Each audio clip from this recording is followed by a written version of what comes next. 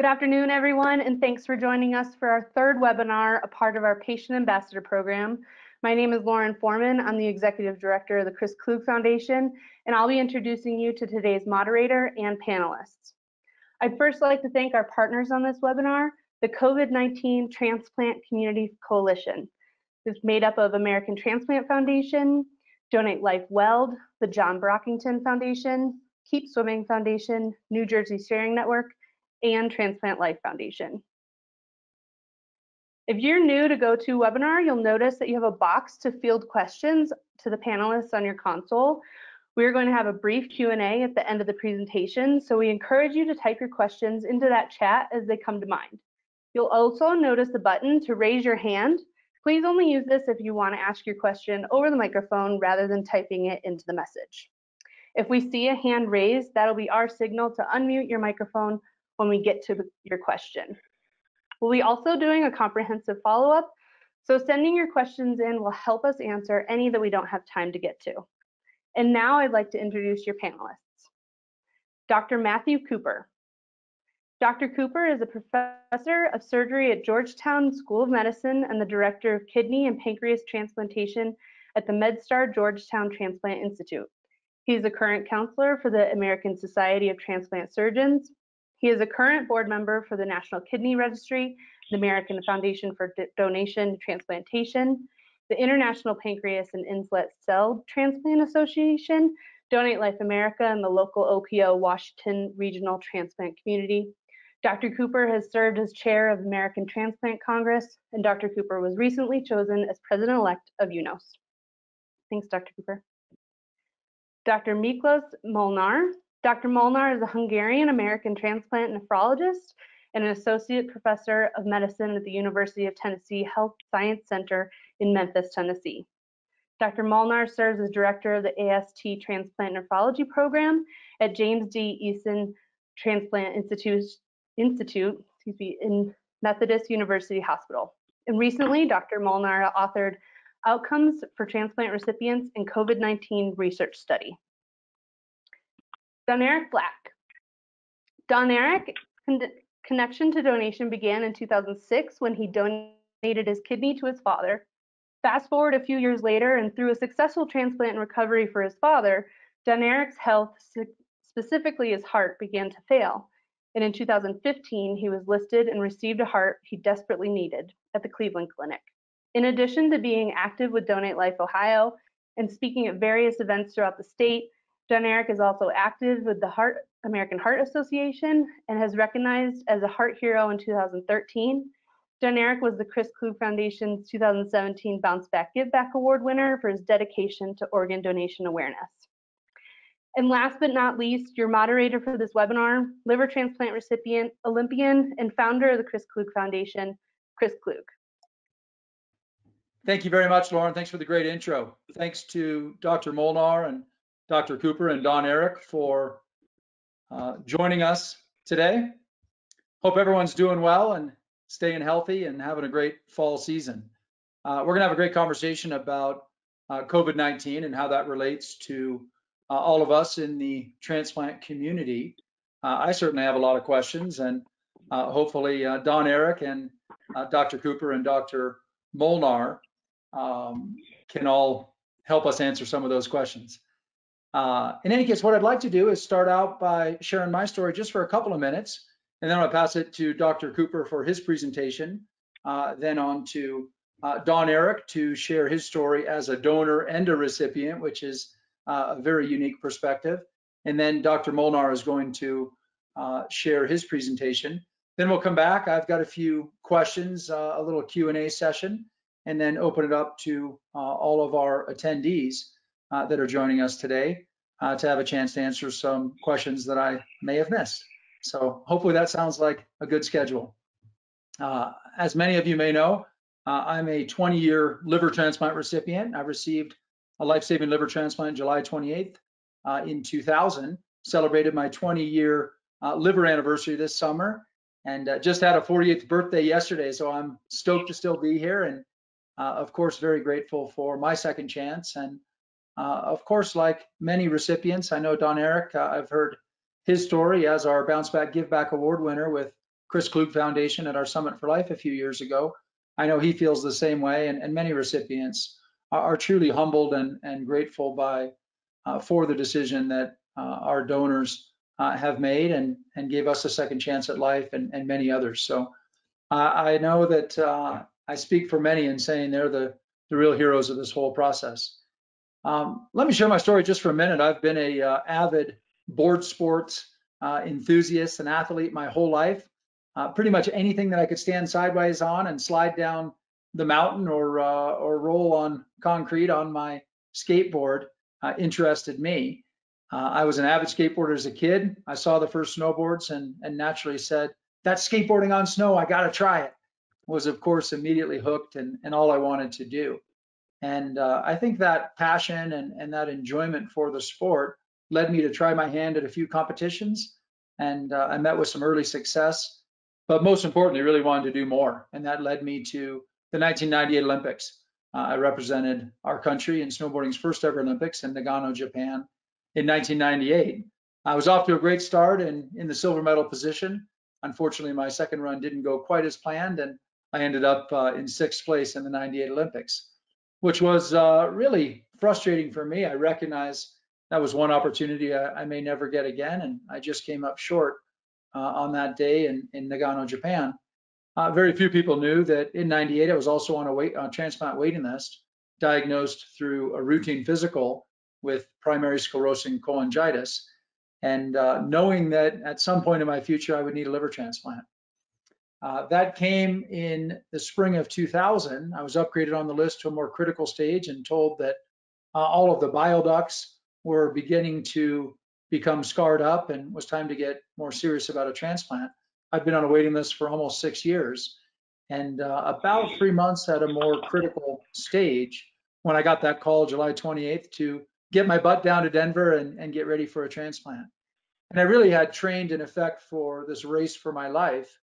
And I have to say, right when the lights were about to go out for me and the anesthesia was taking effect, I remember looking up at my family saying, am I going to make it through this? That's how scared I was. But I'd really done everything I could to put myself in a great position to bounce back strong from that transplant. And I had confidence in the transplant team and the medical professionals that were around me, and had faith in my preparation. And so I did wake up 7 hours later, my arms in the air yelling, I rule, which sounds bizarre, but clearly the painkillers were talking. And I felt like a brand new engine got dropped in me and knew I was going to make it back. I woke up and said, oh, that's what it's supposed to feel like. I felt whole for the first time again. And as I said, knew I was going to make it back. I did make it back, and 18 months later was representing our country again in my second Winter Olympic Games, where I won a bronze medal and got to share that with all of my friends and family and with my donor family. I got to put that around the neck of my donor family and tell them thank you, and that I'm here today because of their heroic decision. And that was a really special moment for me and for my family. And I think a great celebration and victory for the transplant community to show everyone what's possible after a transplant. I'm way healthier and way stronger than I ever was before my transplant. Celebrating my 48th birthday yesterday, I got to go get my checkup this morning, and looks like I'm going to stick around for a few more years. So I'm happy about that. I don't want to go anywhere. It's been an amazing ride and very much want it to continue. But I do love to show the world what's possible after a transplant. I am way healthier, way stronger than I was ever before my transplant. There are more responsibilities that come with that, and we're going to talk about some of that today. But it's a small price to pay for a new lease on life and getting to be here with all of you. Thanks so much to all of our attendees that are joining us today. And again, to Dr. Cooper and Dr. Molnar and Don Eric, we've got an incredible conversation planned. And I'm going to do my best to help MC it and help us facilitate a great conversation. So on that note, I'm going to pass it over to Dr. Cooper. Thank you very much, Dr. Cooper, for joining us today. I know that you're going to have a great informative presentation. I'm going to pass the mic over to you now to share some insights on COVID-19 and the transplant community. Chris, can you hear me okay? I can. Great. So I really appreciate this opportunity. That is a horribly difficult act to follow. So I love to hear stories of success. People that I've had the pleasure of working with in the field know that I think I have the best job in the world. It's when I get to see results like that that continue to reinforce that I, in fact, do have the best job in the world. When I really want to thank the organizers for giving me this opportunity. When asked to speak to patients, I mean, to me, that's an easy thing. I love the opportunity to be able to speak about transplant and what we do. As mentioned, I'm a kidney and pancreas transplant surgeon from Washington, D.C. It's been an incredibly interesting time in Washington, D.C. I'm also privileged to be the president-elect for UNOS, and so I have some, I think, an interesting perspective on COVID and how it's affected transplant. And I don't mean this to be a lecture. I'm hoping this is more informative than anything else, but I want to tell a story. And at the end of that story, I hope you're all going to think that this is a real success story when we think about the success of transplant through this incredibly difficult time. And starting off here, not to insult anybody, but I think it's interesting. I could put this slide up with this picture anywhere in the world. And at this time, regardless of language, creed, color, everybody, I think, knows what this picture stands for. And it's been, like I said, an incredibly challenging year.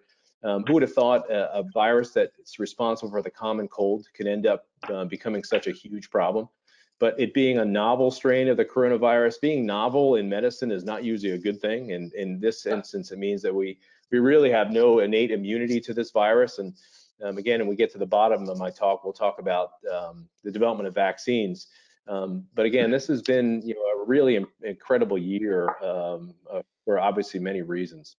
This is what may seem to be a complicated slide. We have the benefit now of being able to look in the rearview mirror of exactly the pathophysiology of this virus, and it really is an effect of two things. The virus, actually causing its injury per se, and then really the hyper inflammatory response or the immune system sort of overreacting to that virus, which quite frankly is what caused the majority of the problems in patients and leads to the clinical signs and symptoms that you see on the bottom of this slide. But I'm going to eventually come full circle and say, when we talk about transplantation, it's interesting in that the many success stories in treating this virus were appreciated, that affecting that immune response that we do in transplant all the time was really what was incredibly eye-opening, and why now this second phase of COVID that is unfortunately going through our country,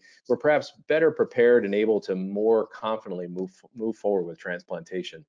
So now we are, again, talking about typical symptoms of COVID. And I like this slide because in early of this year, the conversation was, well, in order to be diagnosed with COVID, you had to have a fever and you had to have a cough.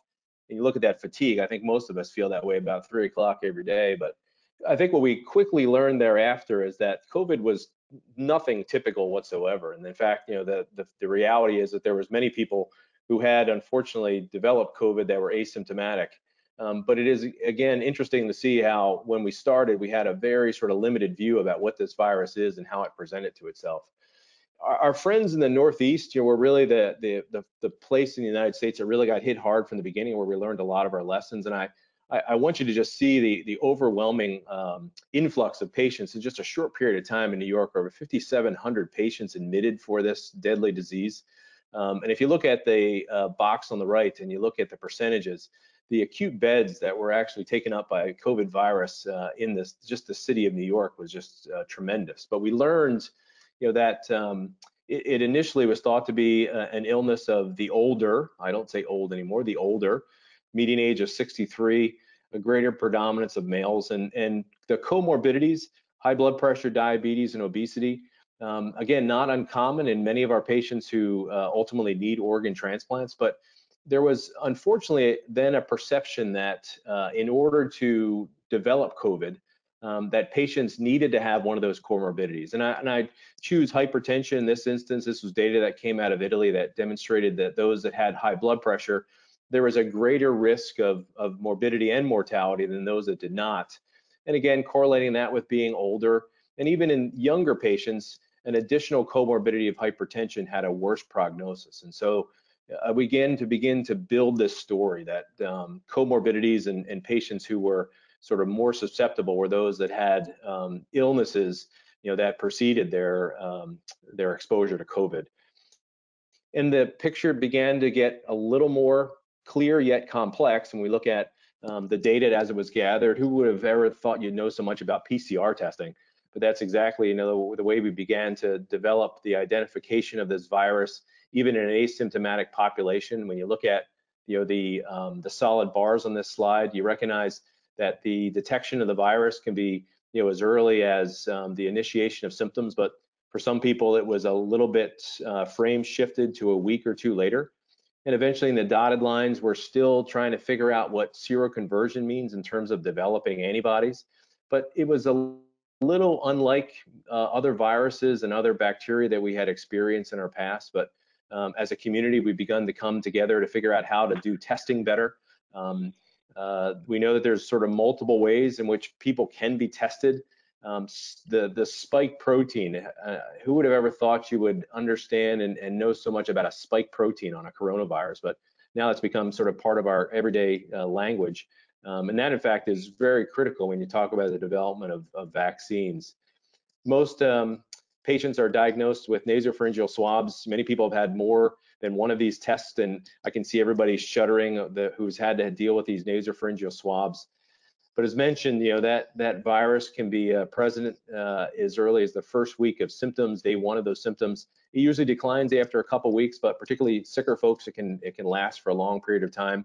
We're still trying to understand the antibodies and exactly what that means. There is no current approved FDA test for the antibody just yet. There are those that are out there, but we're not quite certain for those that have been infected by the virus who've developed antibodies, if in fact those are protective and how long they last or how durable those are. I think what's important is that as a transplant community, when you look at when surgeons were surveyed exactly sort of what they were thinking, that there was an appreciation that we didn't know everything about this virus. And so, the majority of transplant surgeons were, when asked about this, they were either highly concerned or extremely concerned. I would certainly be nervous if someone said not concerned. But there was, because of this, a quick sort of turn to say, we probably should hold transplants. And the numbers, and I'm gonna show you some pretty impressive pictures that demonstrated the change in volumes of donors and transplants. In fact, almost 72% of living donor kidney transplant programs stopped altogether. A large proportion of deceased donor transplant programs had some major restrictions. If you look on this right slide, you can see that some organs more than others, some that were considered sort of more life-threatening than others. And while we still continue to say that transplant is not an elective operation, things like living donor transplants were thought to be too high a risk. And so in my field in kidney transplant, when we looked at some of the sort of the ways in which we balanced risk versus benefit, the folks that we were transplanting were those that we thought couldn't wait. So particularly those that were in a dialysis unit, people that were running out of access, those that had lots of antibodies. And we tried to use kidneys that we thought would allow people only short times in the hospital.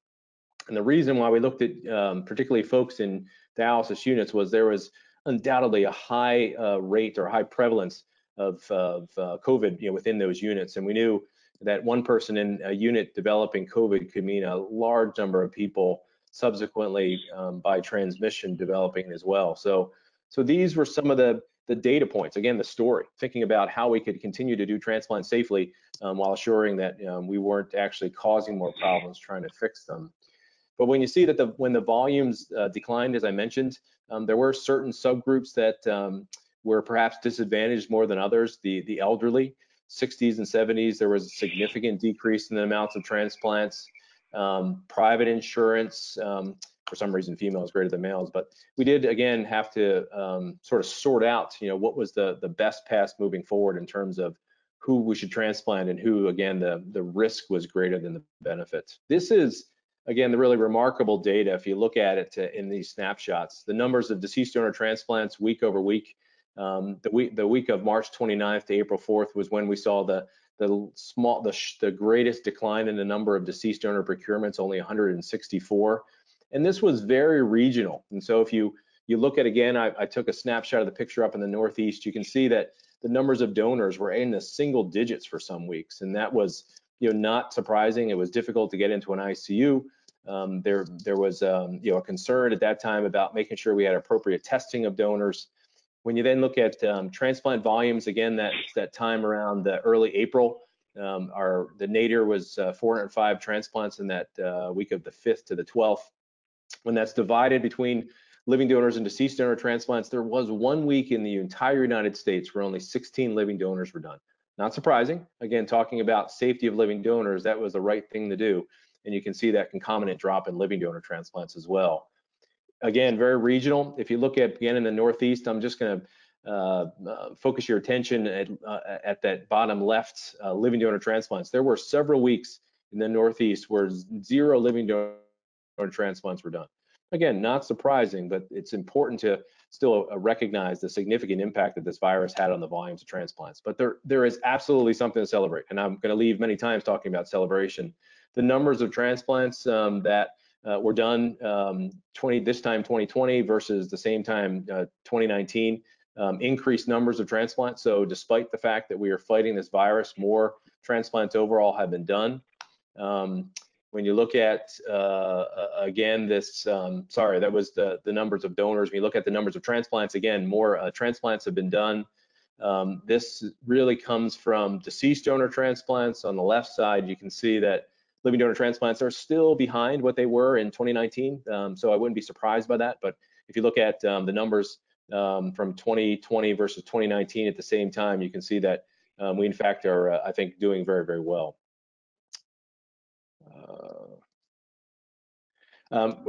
We were actually very pleased that we were able to continue to do the numbers of transplants at Georgetown.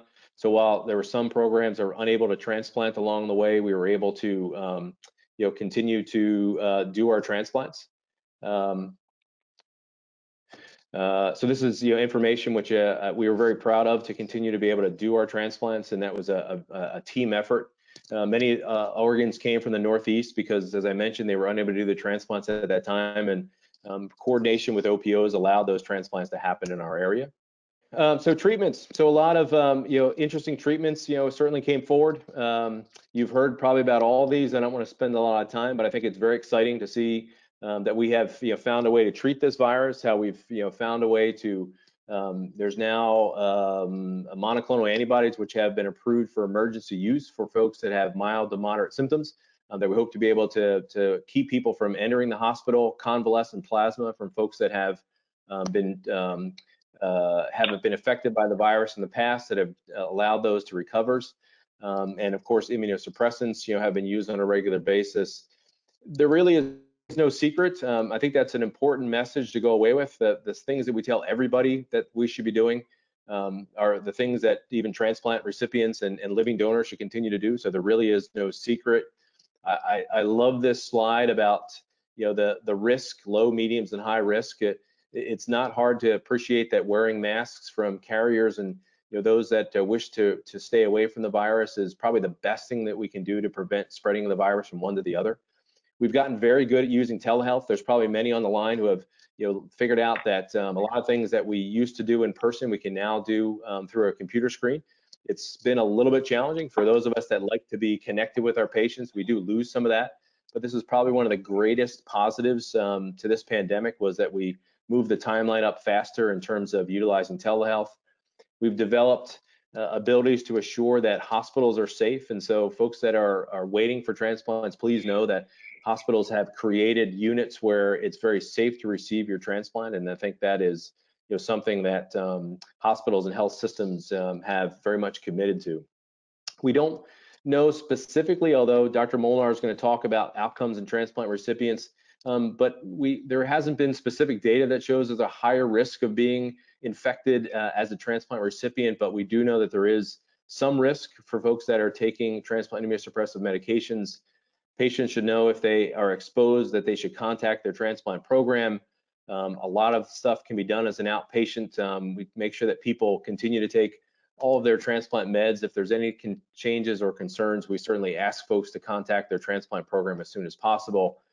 From a UNOS perspective, please know that every deceased donor is tested, and it's very low risk for a deceased donor transmission of COVID. We do advise that living donors who are interested in moving forward, if you've ever been exposed or traveling to an area, to please quarantine for a period of time to prevent the risk of developing COVID and transmitting that through a living donation. And we're still trying to figure out the right time for people that have been exposed to the virus before proceeding with transplantation. I think everybody has kind of developed these cards or these ideas to kind of help people through their daily days. And again, very simple things that everybody, regardless of being a transplant recipient or not, should be able to follow very easily in order to remain healthy. In terms of vaccines, I won't spend a lot of time. I'm not a vaccine developer. I'm not a virologist, but it is, to me, one of the most impressive things that I've seen in a long time. You've of course heard about Operation Warp Speed. How can you not love a name, Warp Speed? But recognize the combination of federal investment and public investment. Over $12 billion have been invested in the development of these vaccines. We've all know a little bit of vaccines. We probably know more now than we ever thought we knew. Inactivated viruses, through which I hope everybody has already received their influenza vaccine this year. Again, a very common way in which vaccine development has proceeded. There are protein-based vaccines, particularly those in healthcare who have, particularly those who have experienced an outbreak of shingles. Hopefully, have received the shingles vaccine. It's a very different way in which a vaccine is developed, in which the immune system is exposed to the proteins themselves rather than actually the virus, and we utilize recombinant viral proteins. Utilizing a viral vector, particularly adenovirus, has been very common in eradicating some of the things like smallpox and Ebola, but what we're currently talking about is a real new technology and direct administration of RNA and DNA to cells. It required us to have the sequence of the virus, which was actually done very early in January of this year. A complex sort of process, but again, thank God there's smart people out there that have figured out a way to be able to develop this virus. These mRNA vaccines, they deliver, the genes are delivered into our cells to increase our immune response to that spike protein that I talked about before. Many of you have heard the great news, and it's amazing how this was planned at this time, because who would have thought we would have had data just last week of the initial success of at least 2 of these vaccine trials. We expect, hopefully, emergency use release in the near future. Again, I don't want people to fear the vaccine. All this information is still going to go through a data safety monitoring board. It's still going to be approved by the FDA. It's still going to go through the CDC for how vaccinations are going to be passed out. And so I tell people, when the FDA says it's the right time for you to receive that virus, please get to the front of the line, because this is something with which we want to make sure people are approaching with data-driven decision-making and not with fear. Again, the outcomes, the initial data that's been supplied by these mRNA vaccines, well over 90% success. Moderna came out and they were 94.5% success, and the next day Pfizer came back and said, oh yeah, we're 95% effective. The data is incredibly exciting, and so I'll leave by saying we don't exactly know when this is going to end, but the future is bright. Anybody that's interested in who's been a living donor before, please take precautions, follow the governing bodies. If you're a recipient, we should take extra precautions, but don't assume that just general guidelines apply to you. I say whatever your guidelines are, wherever you live, remember, you choose to take whatever you think is best for you. I also ask you to don't fear the vaccination. The development didn't take shortcuts. Volunteer and public safety remain priority, and so I think it's something which people should be confident in moving forward. And finally, I'll leave you with this graphic. This was something that was shared with me earlier. I don't even remember when, but I'll just simply say that, again, I hope everybody is remains safe during this pandemic. And I think we've learned 2 important things. One is nothing matters more than your health. Please always protect your health. And 2, be kind to each other during this time. We really need each other more than anything else. A simple smile and being certain to appreciate the challenges of everyone around us. We're going to get through this, and it's going to be something which we are going to be very proud of as a community, that we found a way to beat this pandemic. And with that, I will thank you for the opportunity and pass on to our next speaker. Doc, thank you very much. That was a great presentation and very informative. I have to ask, does it get confusing being in Georgetown and DC area being called the president-elect? of UNOS, of course. Yeah, I don't want that real president job. I'm happy to stay away from that. That's a tough job. Well, congratulations to you, and I'm sure that we've got some great questions for you after we hear from Don Eric and Dr. Molnar. So on that note, I'll pass the microphone over to my friend Don Eric, who was our Bounce Back Give Back Award recipient by CKF a few years ago and joined us in Aspen for our Summit for Life event. Not only is he an awesome dude and a transplant recipient, he's also an organ donor. So as I said earlier, has a very unique perspective. So Don Eric, welcome to the program and thanks a lot for joining us. Hope you're doing well and staying healthy. I wish we were seeing each other all in person. I've said on our previous webinars, I miss my friends these days, but glad at least I get to see you in this format.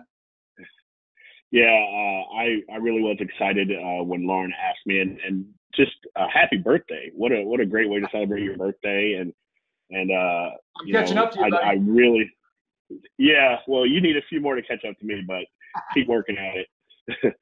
But I'm so grateful to be a part of the Chris Klug Foundation, and being a Bounce Back Award giver or recipient was probably one of the highlights of my life. Pre and post transplant. So I really appreciate the work that you do in helping to move the mission and vision of organ donation, forward. It's something that stays on the front of my to-do list every day. So I really appreciate the opportunity to be here. You bet. We love having you, and would love to hear your story for a few minutes from your perspective. I think you're an incredible speaker and do a great job telling it. So I'll let you share it. You're a lot better at it than me.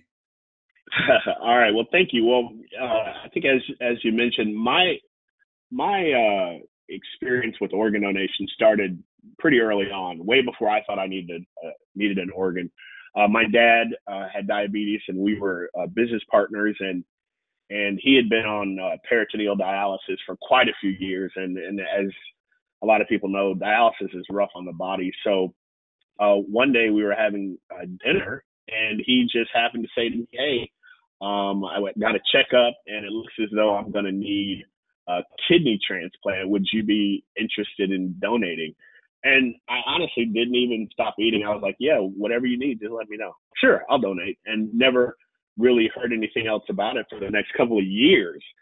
And once again, having dinner with the family, he said, "Hey, we just got back from the hospital. It looks like things are taking a turn for the worse. So if you're still wanting to donate, we need to get it going." So that was back in probably 2005. I started prepping, and fortunately I was a match and started going through all that process. And we had a very successful, kidney transplant in 2006. And the transplant went off successfully. I was back to my normal self in probably 6 weeks or so. Back to working out, back to riding bikes, back to playing softball, and never really thought anything of it. The kidneys served him well for the rest of his life. But it wasn't until 2009 where I started having heart issues. Just really literally had one bad day and realized that I was really short of breath, and kind of not really freaking out, but worried a little bit. So my wife and I went to the hospital, the emergency room, and they said, your mitral valve is failing. And my lungs were actually like 60% full of fluid at that point. And so I was in the hospital for a week, and they basically said, if you had went to sleep, you probably would have suffocated. So I'm glad I didn't fall asleep, and I'm glad that I was able to get that done. And went through the open heart surgery process, and once again, back to my normal life, working out, started racing BMX again, and knowing full well that things were different. I wasn't able to do as much as I could do before, but you just make adjustments, Chris, as you know, you just adjust. And so I went on living my life, and it wasn't until 2014 that things got really bad. I had a defibrillator installed, and I kept having these, my heart kept jumping out of rhythm. So I kept having VTACs, and they ended up checking my machine, and they said, you know, if your machine had gone off 40 times in a 6-month period, we'd be concerned.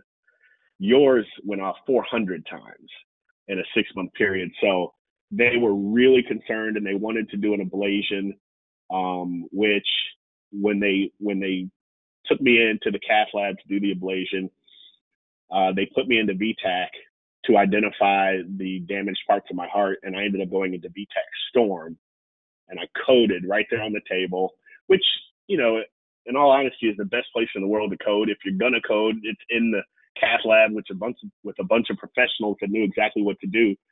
But they shocked me 70 times to get me back over like a 45-minute period.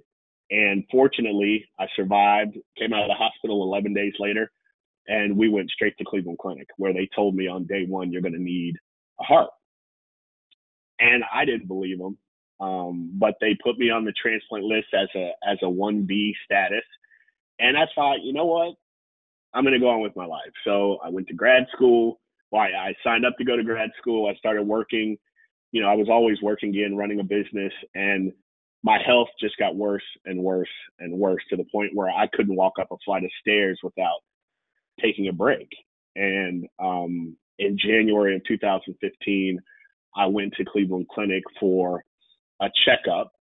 And after doing the biopsy, they said, you know, you're really bad. We're going to keep you until we get a heart. And of course, you know, there was a lull in transplants during that time that I was there. And I was there for 49 days in ICU.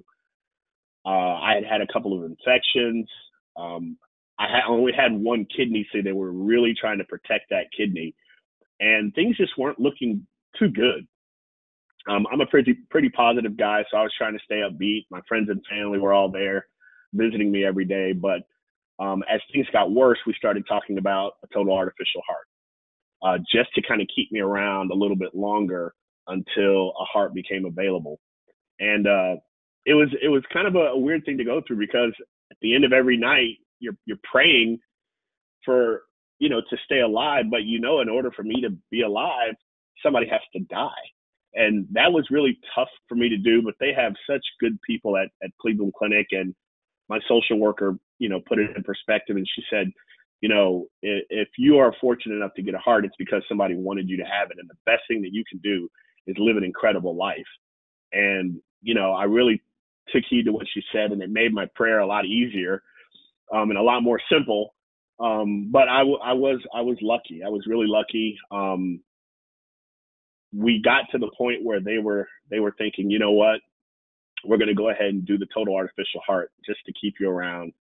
And I'll never forget being in my hospital bed, and my wife was coming up to Cleveland to meet with the doctors the next day, because they were going to do the total artificial heart surgery on Monday. Friday was my birthday, and they didn't want to do it on my birthday. They said, enjoy the weekend, and we will do the surgery on Monday. So I'm on the phone with my wife. My nurses come in the room, about 6 or 7 of them came in the room, which was normal. They would always come in and kind of say goodbye or say hi when they got on shift. So I didn't really think anything of it. And they said, hey, we want to sing happy birthday to you. So I'm like, okay. So I put my wife on speaker. I said, they're going to sing happy birthday. So they're all gathered around my bed. And then one of the docs comes in, and she says, we've got a surprise for you. And anybody that's ever been in ICU knows that the food's terrible, especially when you're on a cardiac diet. So I literally thought they had like snuck me in some macaroni and cheese, because that's what I used to beg for all the time. And so when I asked her what the surprise was, she said, we found you a heart. And I was completely blown away. After the hugging and the crying, they were like, all right, we got to get ready. So, you know, we started prepping at 8 o'clock that night, and at 1 a.m., I was wheeled into the OR, and, you know, probably 8 or so hours later, I came out with a new heart. And it was that simple. It was February 26th, the day before my 45th birthday, and it was the best present that I could have ever gotten, you know. So, and it's a really amazing thing when you think that I was affected in a positive way by somebody who had no idea who I was. he just made a decision that, you know, hey, if the worst thing in the world happens to me, I want to help someone. And that's literally what organ donation is all about. You know, just deciding to check that box, which is something that I promote as often as I can, because without that selfless gift, and it was a gift, I'm not here having this conversation with you. So I live for a few different reasons. One, I honor my donor, Eric, who gave me the gift. I live the best life I can because I'm lucky to be here, and I don't want to leave anything on the field. I will not die on the couch, you know, and so I really enjoy every day of my life. And then I also live for those that weren't as fortunate to be able to enjoy, you know, the gift of life through organ donation. So, you know, that's my story, and I'll tell it as often as I can, because I think at some point everyone's going to be affected by organ donation, either directly or indirectly. So, you know, it's my job to make sure that people know my story and know about the Klug Foundation and what you guys do, and how we get that 21 people a day who are dying waiting for organ donation, how we get that number down to 0. So that's my mission, and I thank you guys for allowing me the opportunity to tell my story. As you said, you've indeed lived and are living an incredible life.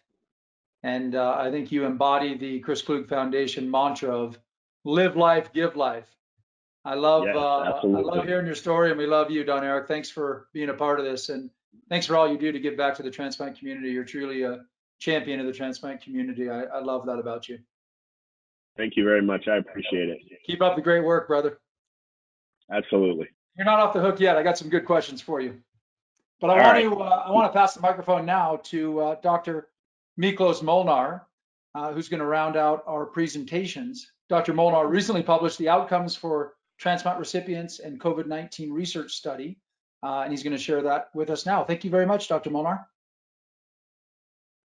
Thank you so much, Chris. And you guys didn't put me in a very easy position after these two stories from Chris. My presentation is pretty boring, and I thank you so much for having me, for the organizer, and thanks for all the patients and relatives to be here and listen to this presentation. So basically, I was asked to talk about this paper we just recently published, one of the transplant journal, and I try to summarize our results, which I think it's one of important paper in this period of time. So this is my disclosure. I served in a few advisory board, but it's not related to this topic. So as Dr. Cooper already mentioned, there was data about that being transplant patient is maybe considered a high risk for complication for COVID-19 because of their immunosuppressed status. But as Dr. Cooper already also mentioned, this is like this is not straightforward, because the immunosuppressive medications what our patients are taking is actually weakening the immune system. So go back to the pathophysiology of this disease is basically the inflammation, the response to the COVID-19 infection cause sometimes more problem than the virus itself. So taking immunosuppressive medication, it might help. And that was a theoretical consideration. That's maybe it's not as bad as we think in transplant patient, but all of the data before our paper and a few other papers basically just described the COVID-19 death rate, complication rate in transplant patient, but never used any control group. So we didn't know whether it was because of being transplanted or because of this patient has more comorbidities. So mainly it was just case reports and single center studies without any control group. These studies showed very consistently that if the transplant patient is being hospitalized, the mortality rate is around 20% in our country and in Europe as well. But again, we didn't know this 20% is because there is more diabetic patient, more patient is obesity, hypertension, or just because kidney transplant or transplantation itself is contributing to this higher risk. So our aim was to address this knowledge gap, and we compared solid organ transplant versus non-transplant patient with COVID-19 infection was admitted in the intensive care unit. So all of our patients was critically ill who was admitted to the ICUs throughout the US using a multi-center study. And based on this theoretical consideration before about the immunosuppressive medication, we thought there will be no difference between mortality and other complications between transplant and non-transplant patients. I was part of this Stop COVID trial, which was this trial was part of this big trial. So I just want to introduce this Stop COVID trial, which was led by Harvard.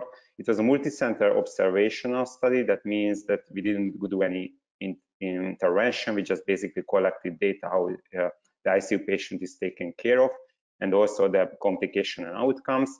In the entire US, 68 hospitals across the country. And the goal was that study was focusing on mortality, acute organ injury, and identify treatment strategies to improve survival in these patients. If somebody wanted to look it up, this was the clinical trial number of this study. So as I pointed out before, that most of the problem came from comparing different groups, so comparing apple to peaches. So basically, we wanted to create a cohort which is comparable. And let me give you an example of how we did that. So this is just a figure to explain this. Let's assume that the people who is represented in black in these slides is the people with more comorbidities, hypertension, diabetes, more obese, so generally a sicker patient. So if you assume this group is the transplant group and this is the general population group, you can see there are more patients in black, which represents more sicker patient. So comparing this group in general with the general population group where there is more like healthier patient, it's not fair comparison because not the transplantation itself, but maybe the comorbidities which is contributing to the higher mortality. So what our aim was with the statistical method what we used is basically selecting comparable groups, so comparing apple to apples. So selecting from this big group of transplant patients or of those patients which we can compare to the general population. Obviously, the goal was not to lose too many patients, so it's still being generalizable of the results. And this is how we did. So the 4,500 patient was included in this cohort. Again, critically ill patient admitted to the ICU with confirmed COVID-19 infection. We had 105 patient who was solid organ transplantation, and a little bit more than 4,000 from the general population non-solid organ transplantation. So we were able to select from this 105 patient 89, so we just lost only 7 patients. And basically, with this 98 patients, we were able to compare them with 288 patients with very similar comorbidities, other than being transplanted. Our outcome of interest was primary outcome was the mortality within 28 days after the ICU admission. And we assessed some of the so-called secondary outcomes like complication, like ICU length of stay, how many patients required mechanical ventilation, how many patients required so-called extracorporeal membrane oxygenation when the lung is completely failing and we are putting the patient in a machine to help with the oxygenation of the body. We were interested in obviously with acute kidney injury, especially the patient who required dialysis. Also lung complications, secondary infection, clot events, and being on so-called pressors supporting the circulation of these patients. This is a very busy slide, and I don't want to go over on that. This is just describing the entire cohort. Again, this matched cohort of almost 100 transplant and almost 300 non-transplant patients. I just want you to focus on the age. So the general age was like 60 and majority of the patient was male. The biggest race was African American. 40% of the patient was African American. 33% was white. As expected, the major comorbidities was diabetes, hypertension, pulmonary disease, and heart failure. And also, majority of the patient was a non-smoker. And this is the first slide. If you can recall Dr. Cooper's slide just showing the symptoms of COVID-19, we found the same in the total cohort. So the most common symptoms was obviously fever, cough, shortness of breath, and fatigue. But when we compared the symptoms by the patient who were transplanted versus not transplanted, we found some interesting differences, which was confirmed by other studies, and we are seeing in everyday practice. Namely, transplant patient is reported more diarrhea, GI symptoms. So even though you don't have like cough or shortness of breath, but fever with diarrhea, that can be a sign of a COVID-19 infection. And slightly more nasal congestion, which is not a very common symptom with COVID-19. This is just really like pointing out some lab differences in these two populations, transplant versus non-transplant. I just wanted to point out one, that the patient who is taking immunosuppressive medication, the transplant patient, has less common fever, and the fever is less severe than non-transplant patients. So it's not necessary to have a fever in non-transplant population. And this is the main results, just basically showing the main outcome. So it's very similar to other previous trials. The mortality rate within 28 days in the ICU was around 40%. There was no difference between the transplant and non-transplant patient. There was no difference in the ICU stay. The patient who required mechanical ventilation obviously is close to 80%. The only difference what we found is basically there was a higher trend requiring dialysis in the transplant population. 37% of the transplantation required dialysis during the ICU admission versus 27% in the non-transplanted patient. So the main message is there was no difference between outcomes, not even secondary outcomes, organ complications and dysfunction, except acute kidney injury and requiring dialysis were more common in transplant population. And this is just another visualization of the results. Let me guide you through this slide. So basically, this is the showing the risk. This is the so-called interval of the risk. And whenever the risk is crossing the one line, that means it's not really difference between the two groups.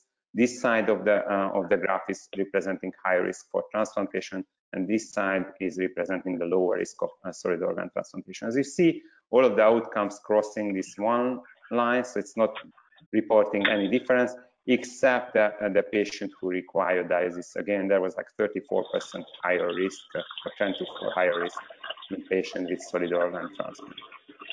And this is just not all the transplantation, just the kidney transplant population, basically showing the same results. There is some background noise. I'm not sure everybody hears that. But yeah, so that was just in the kidney transplant recipients. So our conclusion was that the 28-day mortality in transplant patient was very similar to non-solid organ transplantation.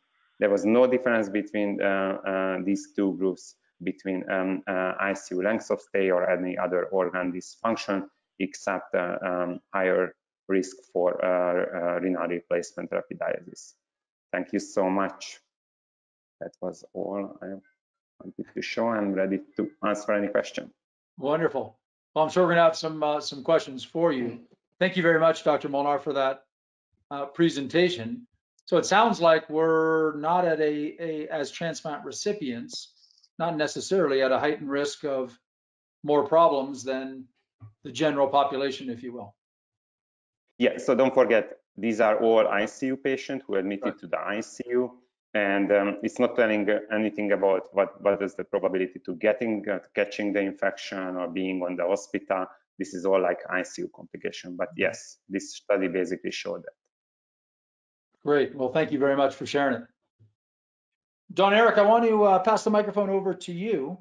And I want to ask you if you found a balance between taking proper precautions and participating in social activities and resuming your normal routine. I do see the drum set behind you, and I wonder if you're playing that a little bit more too, but are you striking the right balance between staying safe and continuing your normal activities, which I know you love? Well, it's funny you say that because, you know, when this thing first hit, my wife was telling me, now we all are being begged to do the things that I've been telling you to do all along, which is as a transplant patient, we have to be really careful anyway. So, you know, for me, you know, washing my hands, you know, whenever I race my bike, I'm traveling all over the place, and I've always kept masks in my gear bag for that very reason, because a lot of times you're in enclosed places, especially in the winter time when I'm racing indoors.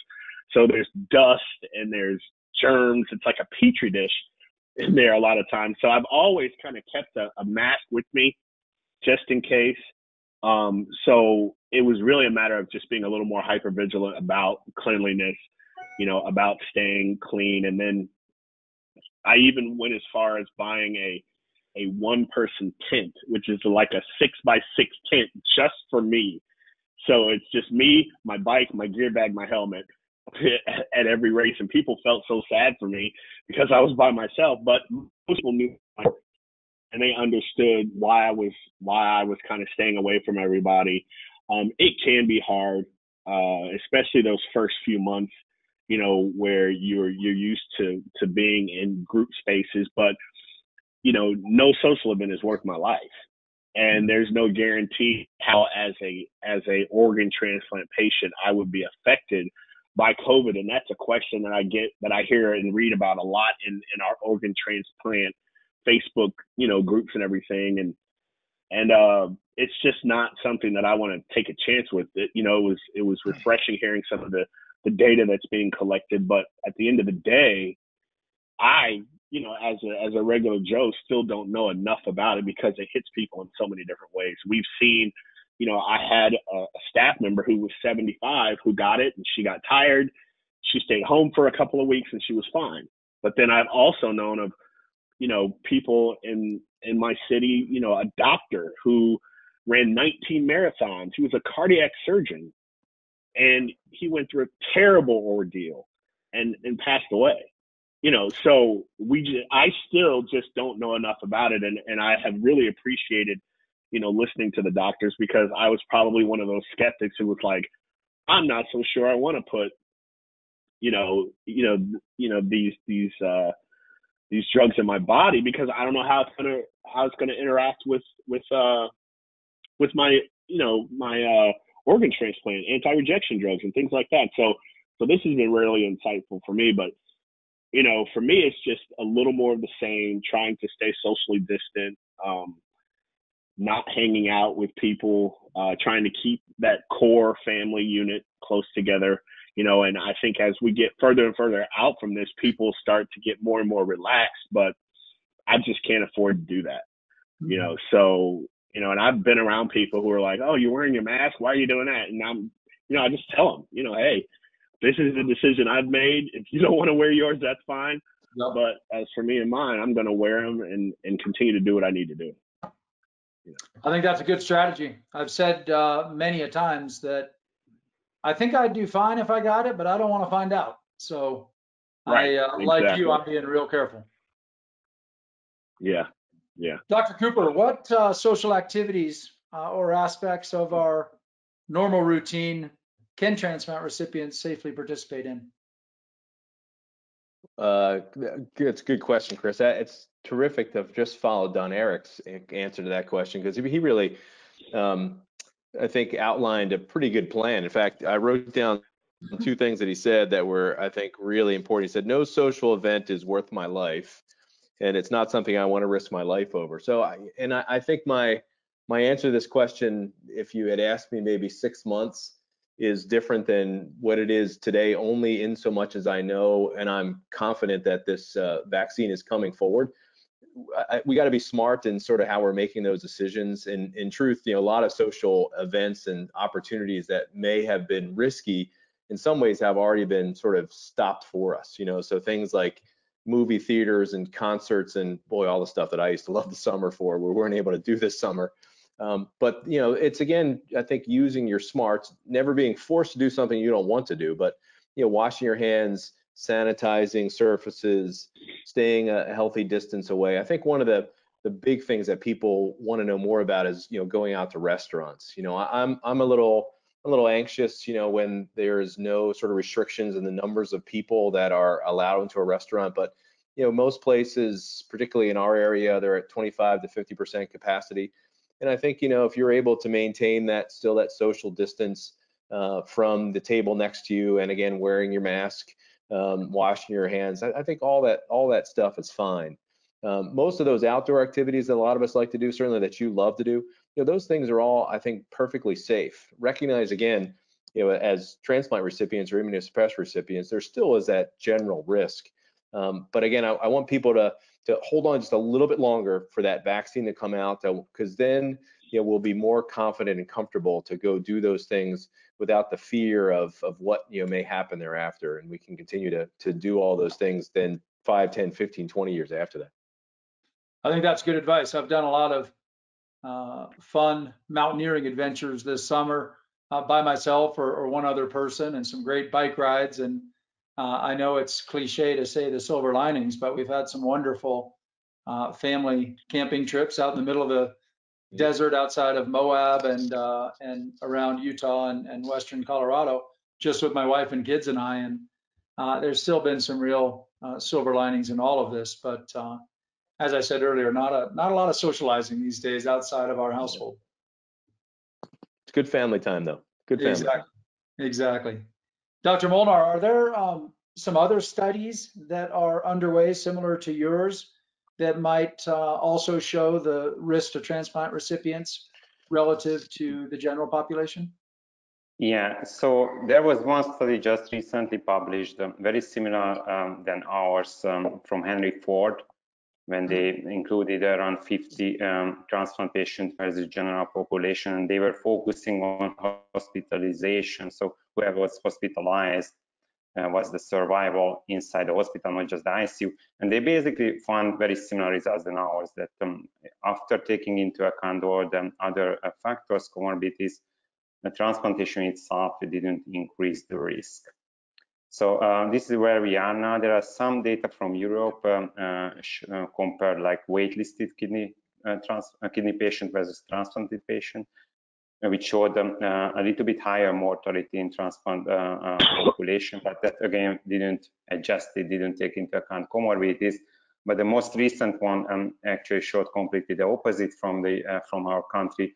That actually transplant patient did better than waitlisted patients. So I still don't know the answer for that. I think it really depends on the population, but so far the data is reassuring that transplant itself is not a big risk factor, especially patient who is years out after transplant.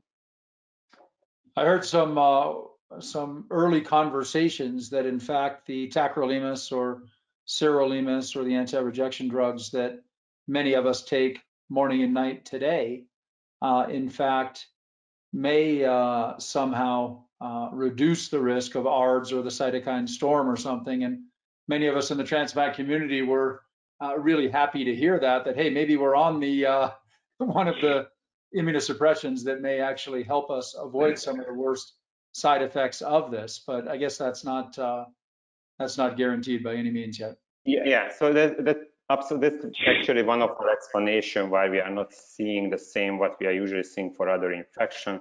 So maybe these medications can help with the so-called, as you mentioned, cytokine storm.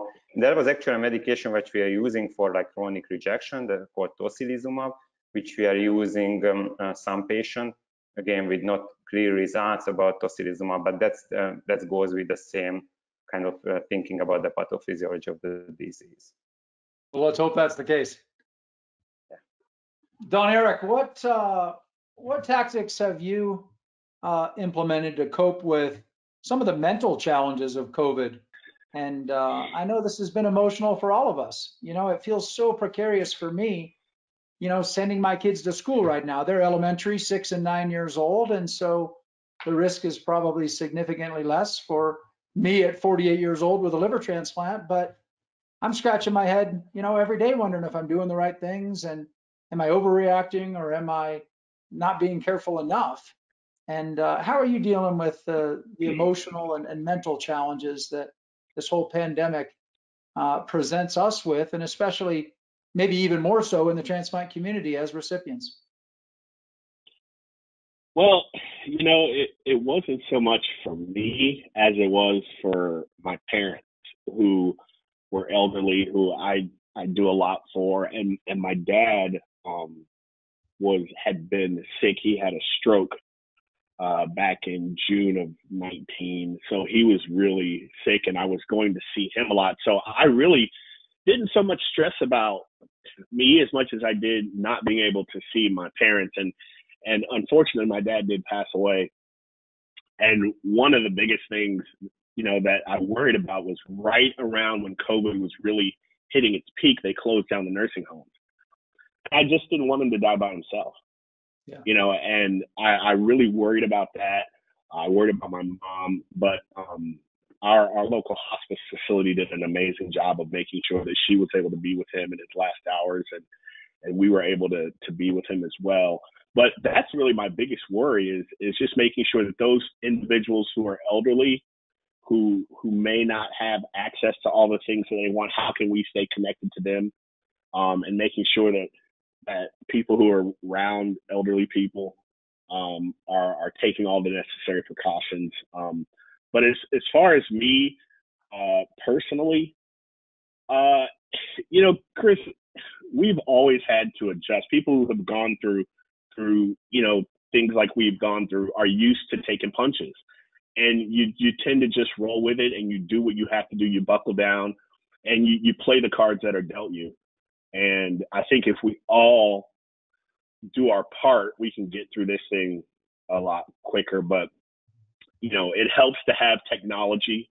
It helps to be able to have Zoom calls and we're able to stay connected with friends through, I have a couple Zoom calls a week with a group of buddies, and we've had couples Zoom calls, and at any given time, you'll see 4 or 5 of us standing in a driveway, 6 feet apart talking. So you just make the necessary adjustments that you have to make. It's nothing that we haven't been doing, most of our time as transplant patients. So really it's just a matter of trying to stay positive, and looking at the glass as half full more so than half empty. I think it's important, for everybody to do that, not just people in the transplant community, but, just knowing that people are out there working hard and doing what I can do, within my power to help us through this is most important. So we just try to do, in my house, the best that we can do,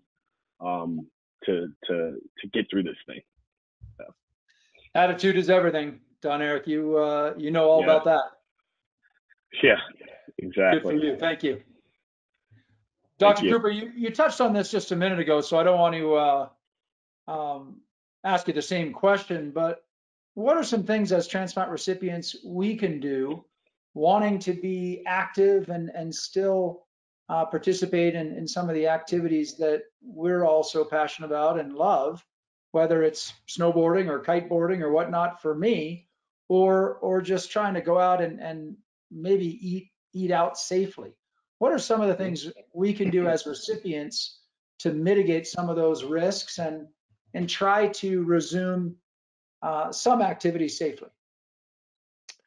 Yeah, it's interesting, Chris. The things that we said at the beginning of this pandemic as being kind of what folks thought were kind of basic stuff, like wearing the masks and washing your hands and socially distancing, is still the same message that we're now giving, 9 and 10 months into this. And so, the answer to the question is people should be able to enjoy life outside of the bubble, and the bubble right now is your home. But simply doing those few things and continuing to do them religiously, even if folks around you aren't. Now, I would say if folks around you aren't, it would be best to try and stay away from them. And hopefully most people are sort of respecting your space and your desire to remain healthy, but you can only control what you can control. And again, continue to do those simple things, I think, can allow people to enjoy, some degree of social life outside of the home. I'd say the one thing that I'd be careful with is in the decision to travel, travel, particularly long distances, travel on airplanes. While I still think it's safe, that's an extra added risk. And so I would just say be certain that the travel is worth that risk. We as healthcare employees, we're actually asked not to do any travel whatsoever, so we can avoid that risk. And to me, that's fine, because again, what is most important to me is my family and to be able to do my job. So I don't want to lose those sorts of things. So, but if you do, sanitizing surfaces, wearing the masks, and all those things are really wonderful. And like I said, or like Don Eric said, there's a lot of things you can do now through social media. I was going to ask him if he's done the Zoom happy hours yet. Boy, those are pretty impressive. How you can get a bunch of people together and you can make a happy hour anyway out of anything about it now. But this doesn't require people to isolate themselves. They just have to do all those simple, smart things, like we said way in the beginning of this pandemic, and that'll keep people safe. Great. That's what we want to do. It's sort of the tale of two pandemics in that, as you said in the beginning, the future is very bright with the Pfizer and the other vaccine preliminary results, but we just have to get there. And I guess that's a question, Dr. Cooper, for you and for Dr. Molnar is, when do we think that the vaccine will be available? I've heard some military members and some healthcare members have been informed that it could be as early as December next month. And when do you think it will be for the general population? And then the second part of that question is, as transplant community members, recipients, those that are immunosuppressed, we're somewhat of a niche within that general population. And therefore, does that mean transplant recipients are more at risk? They might get it earlier or perhaps much later because we are a niche and it's going to take a little more testing to answer that question.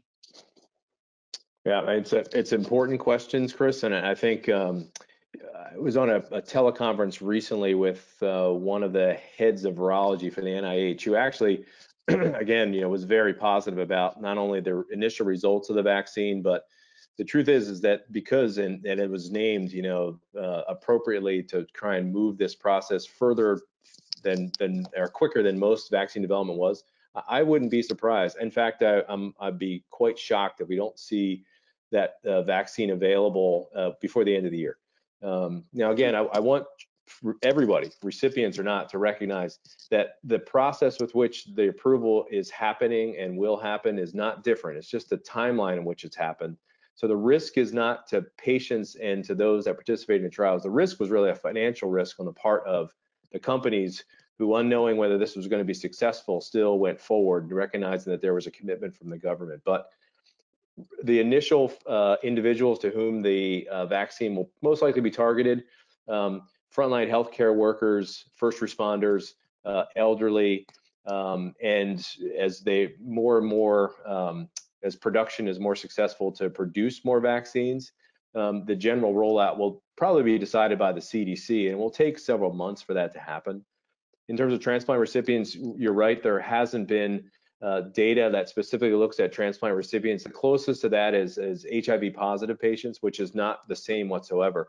But what again I'll say is the FDA has a responsibility to safety. And if the initial approval is to say that it is safe to give in this subset of population, which may not include transplant recipients, when it gets the data for transplant recipients to say that it is safe for transplant recipients, you have to feel comfortable in knowing that the priority was your safety and your efficacy. So like I said, run to the front of the line when it says it's your time to get that vaccine. The riskiest thing should be the car drive over to your primary care doctor, whoever it is as you get that that vaccine. You don't want to miss on this because it is very, very purposeful and it's going to save your life. Dr. Molnar, when the vaccine is available, will there be some studies pretty quickly specific to those that are immunosuppressed?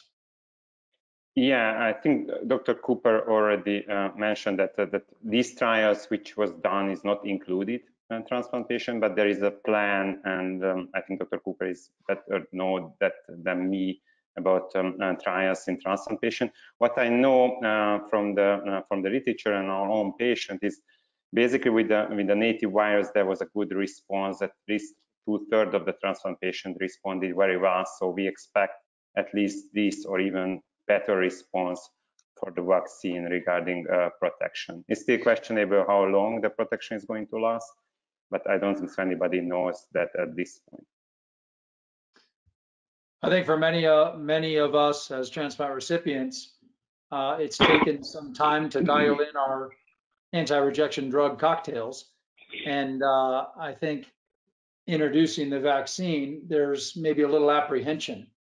And I think you answered that pretty well, Dr. Cooper, of running to the front of the line. But what would you say to somebody that just says, God, is it safe? And how's this going to interact with my anti-rejection drugs? And, I want to wait for a little more data. Mm-hmm. Again, you have to make the decision that you believe is right for you as an individual. I'll always say that and always believe that. But again, I'll say that both the FDA and I'm certain your transplant physicians who you've partnered with for this long in your transplant journey, again, are looking at your safety as their top priority. And as we get the data in transplant recipients, the offering and the suggestion to receive that vaccine is again based upon data-driven decisions. So this isn't just, it sounds like the right thing to do. There will be data to support it to be the right decision. But transplant recipients or not, if the decision is I want to wait until later, that's fine too. That's not necessarily a wrong decision. I would just say that hopefully make that decision based upon your review of the data and not because of a fear of the unknown, because the data should suggest that it is a safe thing to move forward. Dr. Molnar, would you like to add anything to that?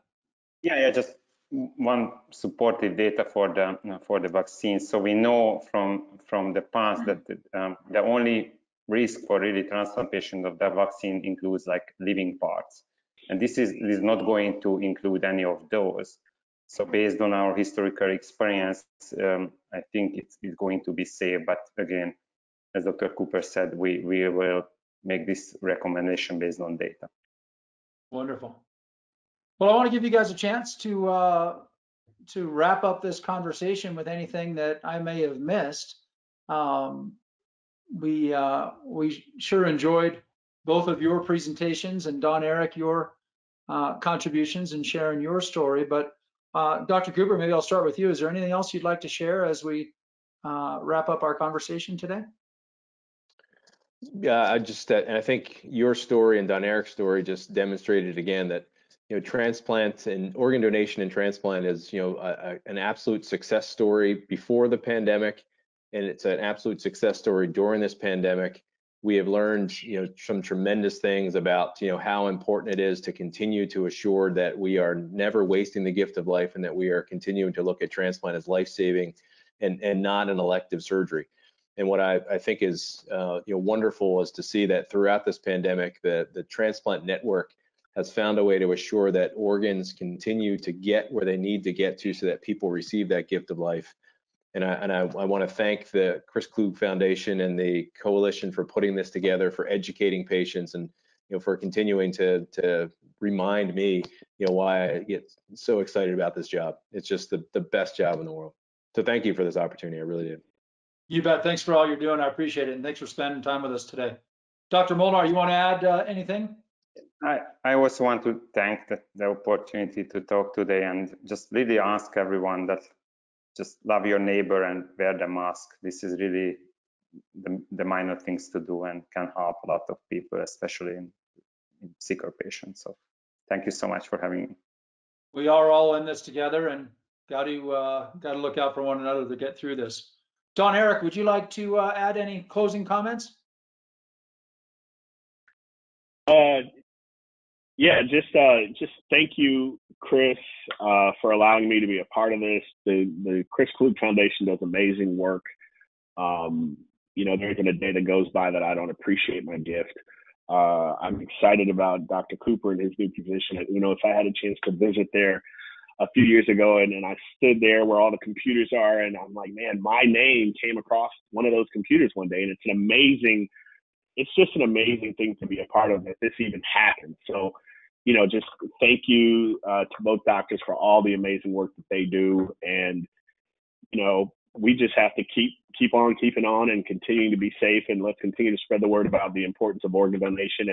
And me and my wife are trying to get back out to visit you guys during the summer so we can do some mountain biking.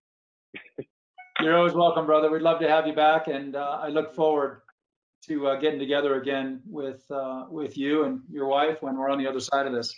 As I said in the beginning, Absolutely. We miss our friends, but it'll make it that much more special when we're all together again. Exactly. Don Eric, thanks a lot for joining us. I want to say thanks to Dr. Molnar and Dr. Cooper for spending some time this afternoon with us. And sharing some insights on what's ahead in terms of the vaccine and how we're addressing that and what to prepare for as transplant community members. I want to say thanks to everyone that joined us today. I hope it was a helpful conversation. This snowboarder did the best he could to help facilitate the conversation. I hope it was helpful. I hope you enjoyed it. And feel free to reach out to us at chrisklugfoundation.org anytime if we can be of help in any way, and try to help answer your questions. We've got some great people that are helping us all get through this together, and happy to help in any way that we can.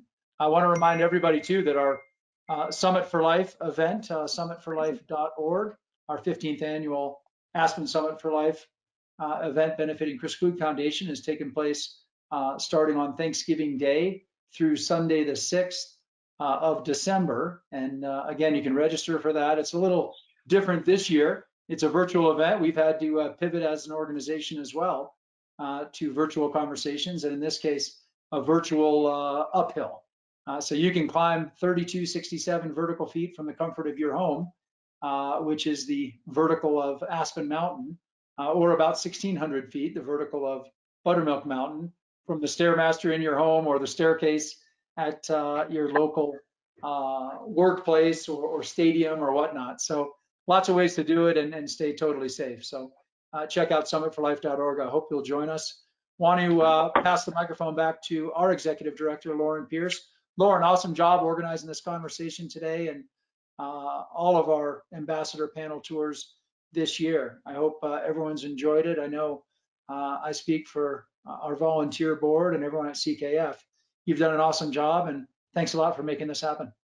Thanks for that, Chris. And thanks for everyone that joined us today. I know that there were a ton of questions submitted. We are going to be going through all of those questions, and we'll include the answers in them in the survey that you'll receive after this webinar ends. So we're not ignoring the questions. We just ran out of time. We want to equip you all during this time of COVID and wherever you might be in your transplant journey, but we can only do that if you let us know how we can help. The recording of today's webinar will be available at chrisklugfoundation.org and our new COVID-19 Transplant Resource website. We hope you have a great day. Stay safe, stay healthy, and remember to wash your hands.